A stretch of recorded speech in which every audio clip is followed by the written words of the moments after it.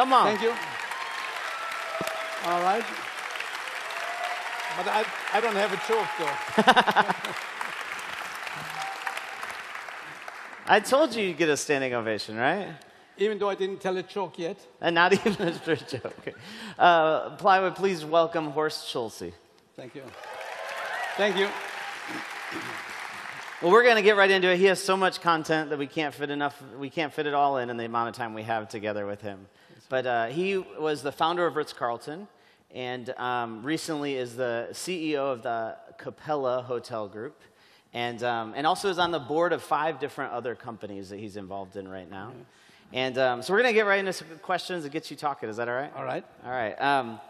So you have an incredible legacy through Ritz Carlton, and I wonder, when you think back in your story about some of the best decisions you made, what were some of those great decisions? Hiring good people, number one. The first thing is, of course, having the right vision as to where to take the company, and then aligning people behind that vision. Everything is driven as a vision. We first have to have an idea. I mean, without the idea, nothing will happen. So it always may be the most important thing that you do for an organization, to have the idea as to where you want to take that company, and then align the organization behind it and march toward that point that you have vision. If without it, there is nothing. And so, of course, on the way to that vision, to that destination, if you will, many ideas, many good decisions have to be made, including aligning the right people behind the objective. And there are many, many other decisions from day to day that you have to make. But the driver should be, and that's the key element, the driver has to be the vision. Without it, you're just functioning. And as a human being, you should be driven by purpose and thought, and not just by function. So then you talked about hiring people. I know you have a ton to say about that. Start sharing a little bit about that. Oh, okay. You must have heard some of my speeches. All right. Yeah. Well, it's not hiring people. You have to select people. I mean, hiring people is a 50-50% chance always. You select people that can join you, that have the vision, that can have the vision that you have, and align them to it. That's one of the problems with most organizations. They hire people to fulfill a certain function. In my business, I hire people to make beds and to check people in, to cook food, and et cetera, et cetera, et cetera. In a way that's immoral, in my opinion. You hire people to join your dream. Again, driven by the vision, that's the dream. And you hire people to join you, to be part of a purpose rather than, again, we hire them for a certain function. The chair on which you're sitting is fulfilling a function, but we're hiring human beings. And we should hire them to join a purpose, a dream, a vision. People need purpose. And we hire them to fulfill a function, then we expect them suddenly to stand behind your vision. It's ridiculous. In fact, I think it's immoral. And you talk about these people that you hire are ladies and gentlemen serving ladies and gentlemen. Well, you shouldn't have brought that up because that will take all our time. Keep coming. You know, come on. Well, ladies and gentlemen, I mean, it has, in my industry, that has become a famous expression. It goes back to I started as a busboy, living away from home, about 100 miles away from home in a hotel, and a busboy, and I had a maitre d' that was an exceptional gentleman that impacted my life dramatically. I was told, we are servants and the guests are important. We are not. In fact, my parents told me, we could never go to a hotel like that. This is for important people, and you work there. Well, after working for a while, I was asked, going once a week to hotel school, I was asked to write an essay as to what I now think about my business. And I thought about it, and I wrote about the maitre d' because that night I saw him approaching a table, and I could tell the people on the table was proud that he came to the table. And I saw that repeatedly in the room. Wait a minute. This was a reversal. Because we were told that they are, ladies and gentlemen, we are not important. Yet we, the employees, thought the maitre d' is the most important person in the room. And so did the guests suddenly. And I thought, why? I thought very simply, because he didn't come to work to work. He came to work to create excellence in what he was doing. And because of that excellence, he established himself as an equal gentleman in the room. So I wrote my essay and named my essay, We Are Ladies and Gentlemen, Serving Ladies and Gentlemen. If we are excellent, what we are doing. If we come to work for excellence and define ourselves by excellence, because like it or not, we spend most of our working life at work. Why not define ourselves there as somebody excellent? So I wrote that essay around him. And of course, when I started Ritz-Carlton, I made it the motto of our company. It implies that I respect every employee as a lady and gentleman. It implies at the same time that I expect excellence from each one. It implies that the managers are supposed to treat them as ladies and gentlemen, not as employees.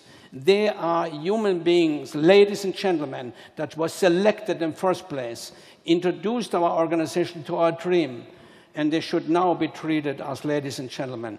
So the expression, the motto that still is Ritz-Carlton's motto, many years later, I'm away from Ritz-Carlton over 10 years, that motto still exists and has become kind of world famous. That's incredible. And you talk about excellence. I think in our community, there's a lot of these social enterprises that are getting things started right now, and they're doing it on really small budgets. And so sometimes they're relying more on the social concern in it than they are in the excellence.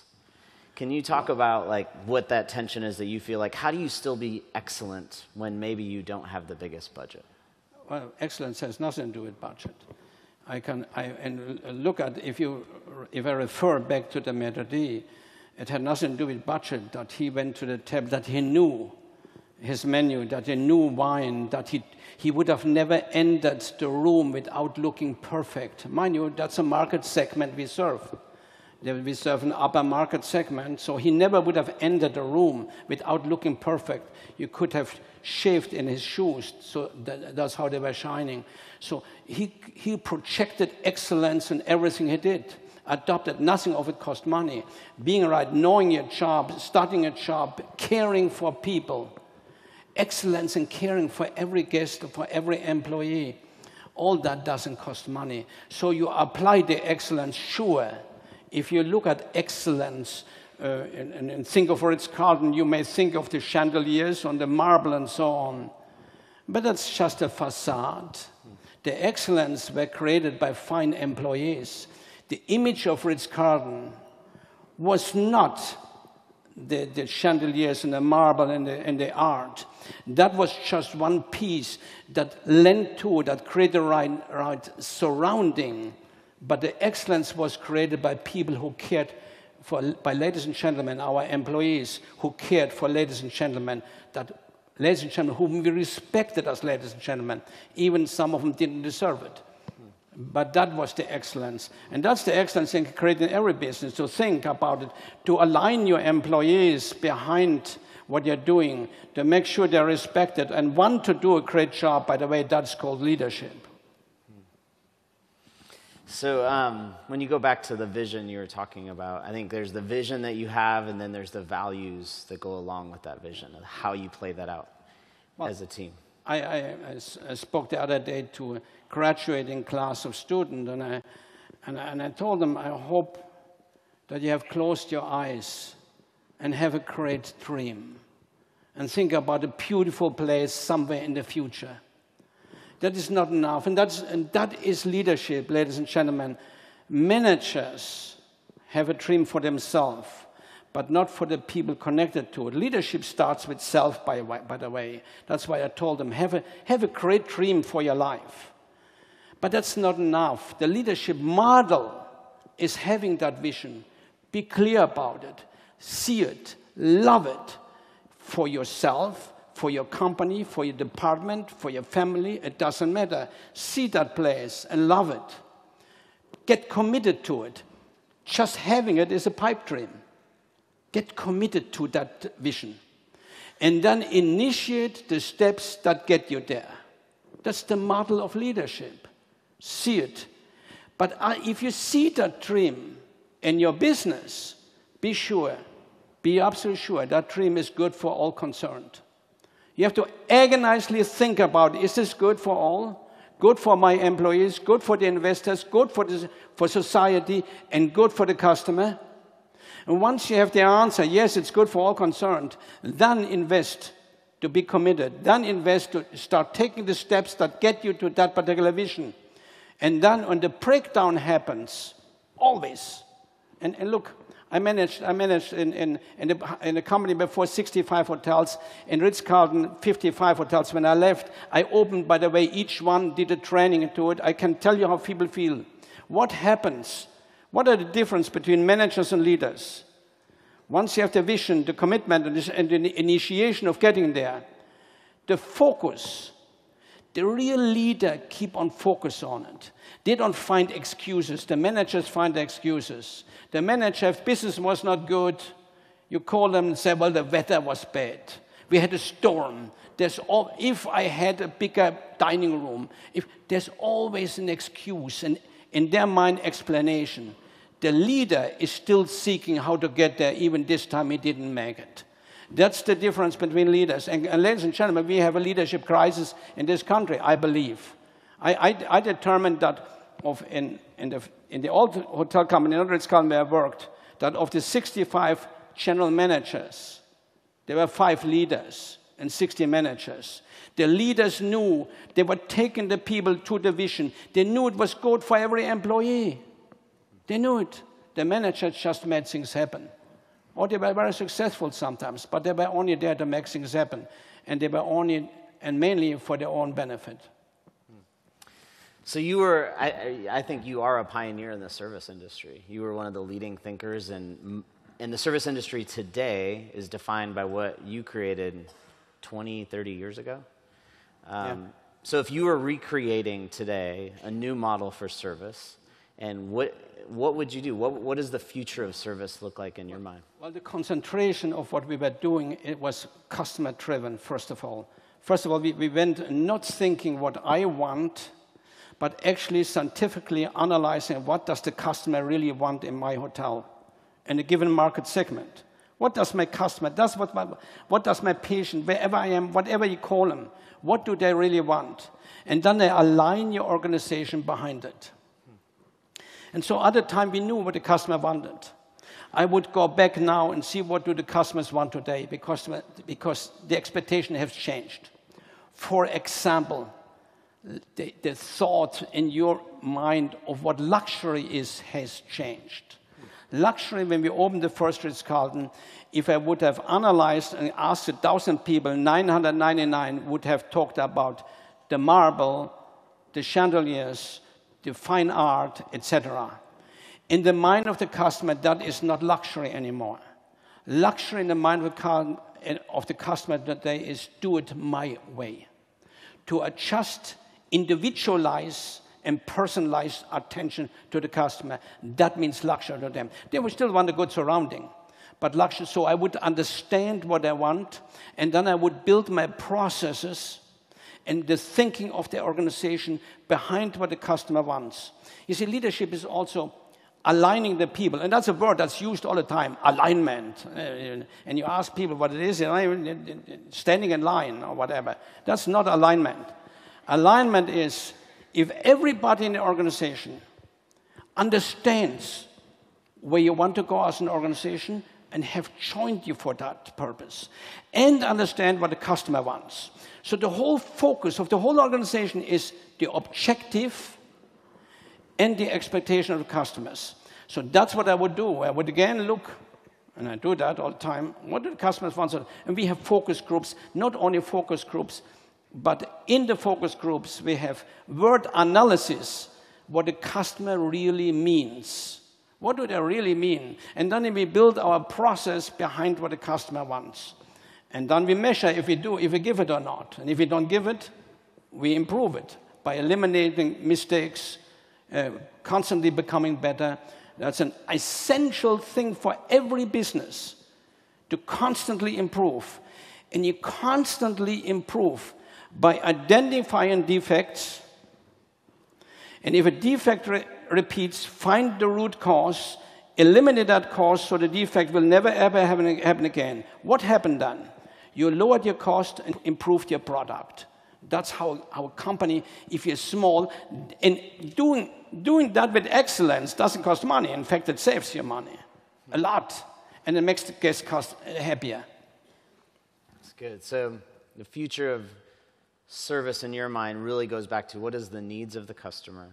How do you serve that well, right? How do you meet that needs in clarity? Individualization, that is the future of the customer. It's what we did until now. We're doing it. We're getting away from it pretty fast. In the last 20 years, we start getting away from it. What we did, we created a product for a certain market segment.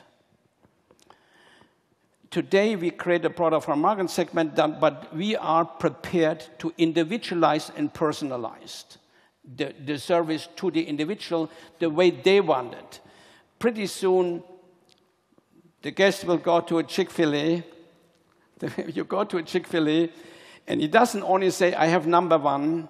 They will say, I have number one with half a pickle, 3/4 tomato, no salt, and a lot of pepper. Bang. Individualization will happen. If you know it or not, that's where the market is going.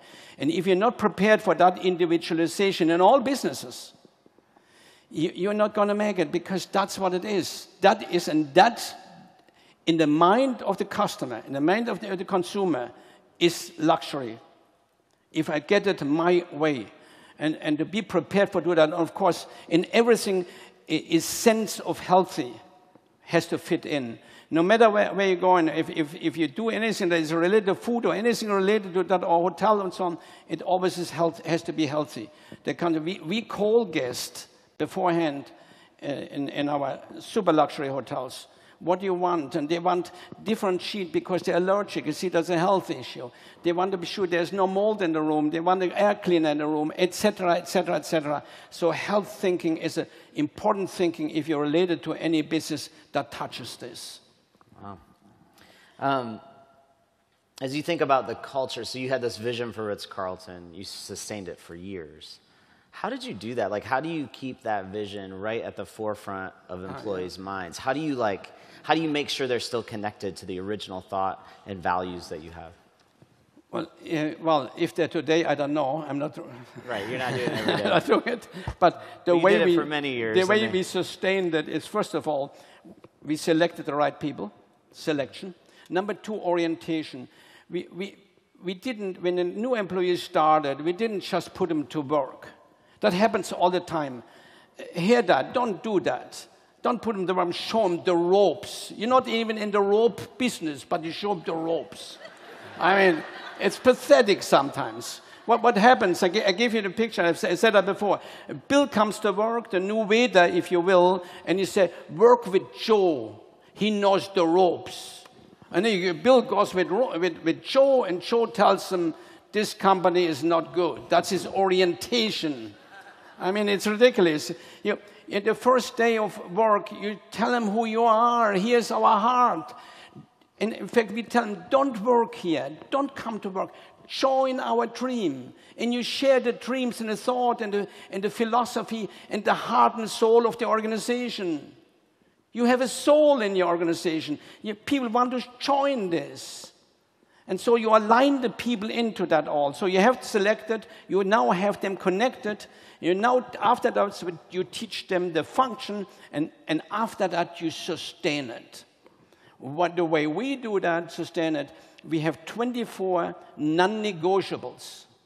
Those 24 things must happen in every hotel. And we repeat one of those non-negotiables. You cannot go to work unless you listen to the non-negotiable of the day. Today is number 11. If you get a complaint, you own it. It's number 11. Everybody in our company will hear that non-negotiable, number 11. If you get a complaint, you own it. If you're the waiter and the guest complains, about his toilet, you own it. You said, forgive me, not they, forgive me. I take care of it. In fact, our employees are empowered to then take care. In fact, as a waiter, please forgive me. I feel bad about my toilet. I will not charge you for breakfast today. This way you keep the important things you do. If you're a small, big business, there are 4 things you're doing. If you don't do those 4 things, there is something wrong. Number 1, and in that order, number 1, you keep the guest. Number 2, 3, and 4 cannot interfere with keeping the guest. If you ask the busboy in our company, if you ask anybody, what is your number 1 objective? This would say, I'm here to make sure the guest wants to come back. Customer loyalty is the number 1 thing you do. Number 2, you get new ones. Number 3, you get as much money for customers as you can. Hey, without losing them. Without losing them. And number 4, you work efficiently. Efficiently by limiting mistakes and so on. But number 1 is keeping the customer. And you keep the customer by repeating what was the question. Go ahead. Yeah, it was back to like, how do you keep the vision in front of the people? How do you keep the culture consistent? So number 11 is keep the guest. If you have a mistake, you are responsible. Number 11. Tomorrow is number 12. So each day we repeat one of the non-negotiables for 24 days. Every day, all year long. Every day, all year long, every shift. We are 24-hour business. Nobody goes to work without hearing the basic non-negotiable of the day. So you sustain what they learned day 1. You sustain it. In 24 days, number 11 is up again. So the managers don't do it because they're embarrassed. Well, everybody knows it. So I got all my managers together and said, okay, I understand you don't want to do it, you feel silly.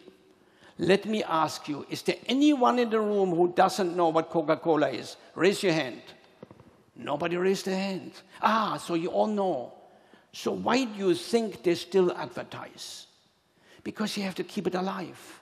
Why would there not be 10 or 20 or 25 things that you want to keep alive in your business, that you repeat every day, and that you help them to focus on? That if they do focus on, they're good for them. They're good for all concerned. That's the point. I love that. It's hard to imagine that because you think as a leader sometimes probably we think, man, we said that yesterday. We said it. That's what they do. They should remember. I just said it, didn't they? Right? That's what they did. And that's why when I found out it was not being done in every hotel, this has to happen too. Because as the leader, you cannot compromise. Because you have identified clearly it's good for all concerned. See, if you compromise, you're going against all. How can you do that? You have no moral right to do that anymore. So I made it very easy. When I found out in some hotels it was not being done, I had a conversation with all general managers and said, all right, there are sins and there are dead sins. So let me make it very clear. If I find that anybody doesn't do it in the hotel, I will fire you. I couldn't compromise that. I had to make it very clear after saying a few times you should do it, and everybody agreed, yes, we should do it, and it still didn't happen. So I had to make it very clear. Next time I found somebody, they're out.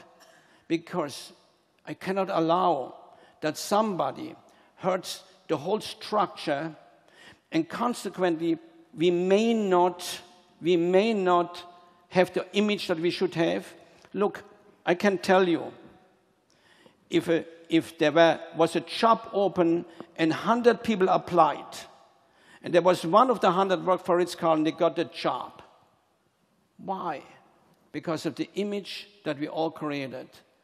That's why I unfortunately got the other day, I was in New York, and there were all kind of hotel people. There are hundreds. They were awarded their big, and I was just a guest And when I was introduced, they applauded me all. And I said, how sad? How sad that they are applauding me, because I didn't see the guest who the doorman in Buckhead created a great image with, because every single employee created the image for which I was applauded.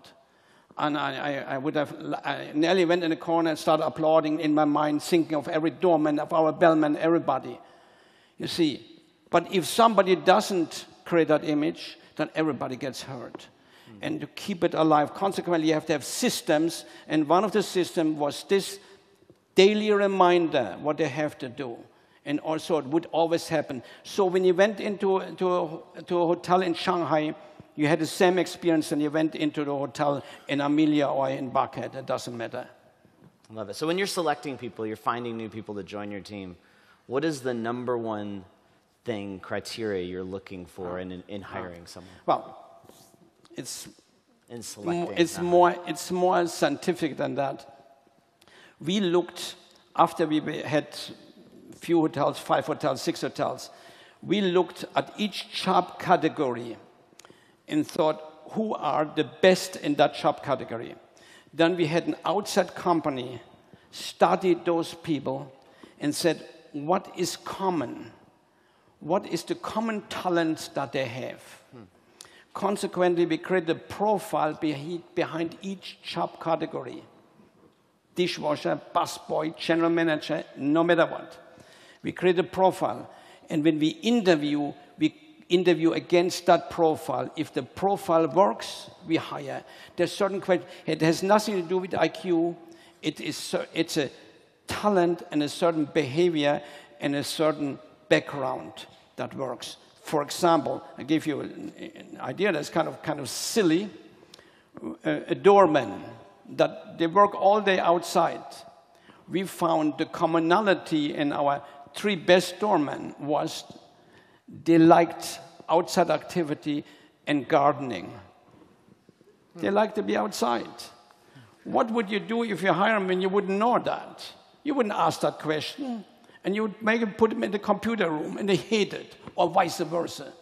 So we knew, that's why our doormen are there for 27 years, 28 years. They like to be outside. They enjoy working outside. In bad weather, hot, cold, they like being outside. Others would say, it's too cold, I'm going to quit and work inside somewhere. So you have a profile.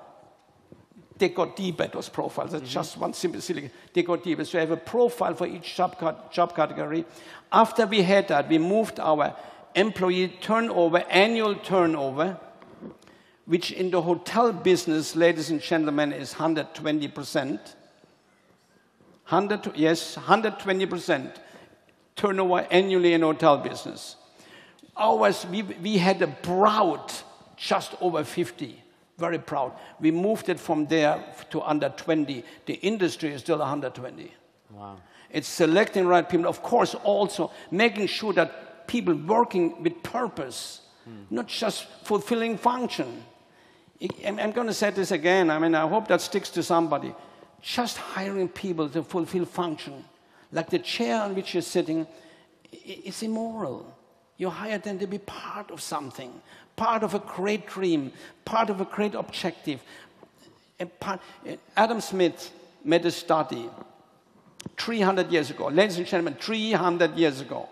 He came to the conclusion 300 years ago that people cannot relate to orders and directions.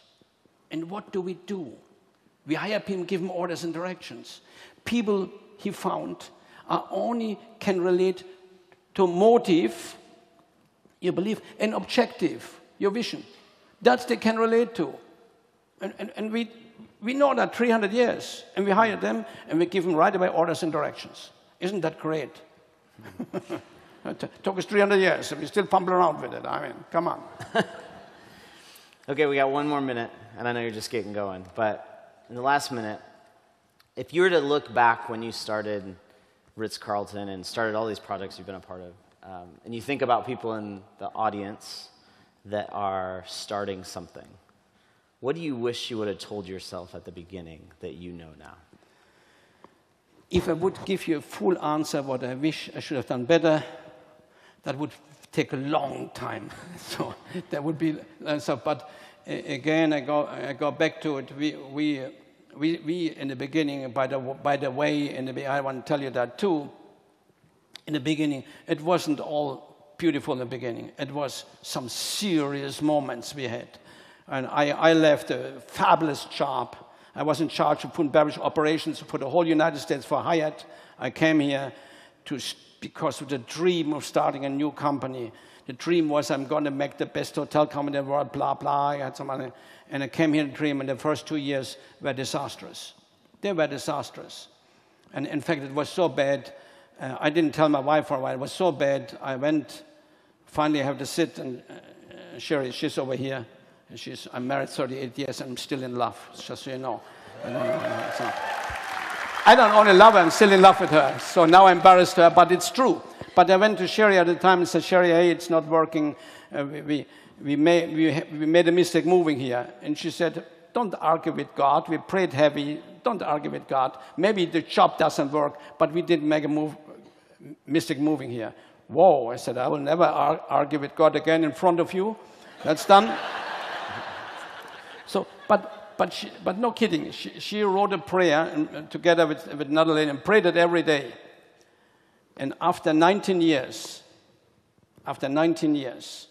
when I had negotiated to leave, I tried for 5 years to negotiate to leave, but we came to a settlement, and I had to now announce to the company. We went on closed circuit worldwide, 24,000 employees, and said, I'm leaving. But I said, I want to read a prayer that my wife wrote. And I read it. And believe me, nobody believed it was written nearly 19 years ago. No, 17 years ago, because it had written. What I would have done different, I would have gone to my wife and started the first time day praying, not wasted 2 years there. So that's what I would do different. So thank you. I love it. Well, it's an honor to host you here and to learn from you today. And all the other questions I asked you that you told me not to ask you, I got those answers over lunch, which was good. I'll tell you guys those later. You're definitely a pioneer in this industry. And I know many people have been impacted. It's always interesting to meet someone that has worked at a Ritz Carlton because you have impacted their life, even when they didn't know you. So please join me in thanking Horst Schulze. Thank you. Thank you. Thank you so much. Thank you. Appreciate it. Okay.